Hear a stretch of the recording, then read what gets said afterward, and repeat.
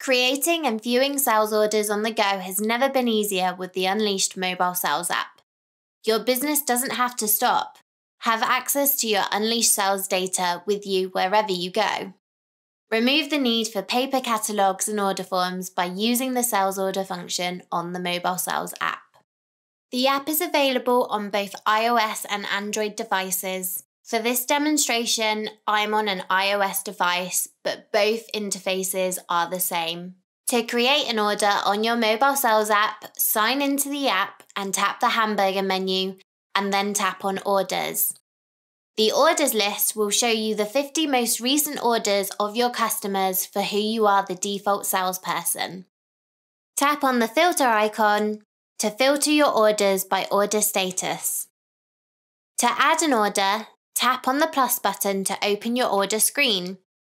Here, select the customer you wish to create an order for. Under the Products tab, search and select the products you wish to add.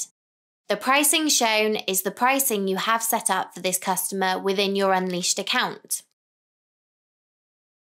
Under the Order Details tab, update the customer reference, add any discounts, select the required buy date, add any relevant notes, and choose your customer's delivery address. Once you have filled out all of the relevant fields, you can tap on the back button to save it as a draft and come back to this order later.